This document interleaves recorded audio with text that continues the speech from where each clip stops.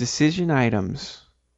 Decision items are tools that help you outline what you need to decide within an activity.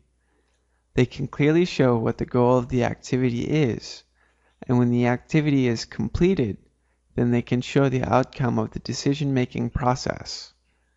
In order to add a decision item to an activity, you would go to the Activity menu bar and click Add Tools. Then you would click Tools Catalog in the drop-down menu. From the Tools Catalog, you click the Deciding tab. Then you click the Add button for the decision item.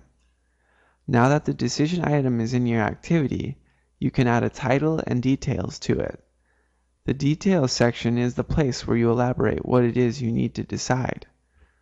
After you've gone through the decision-making process in the activity and you have come to a decision, you can click where it says We Decided and fill in the decision that you have come to.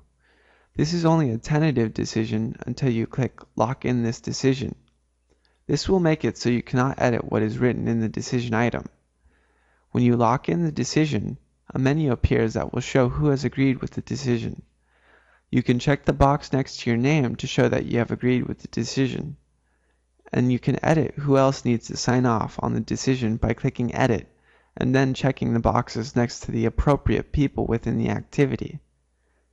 If you feel the decision you have come to is improper or inadequate, then you can reopen the decision by clicking the button Reopen this decision.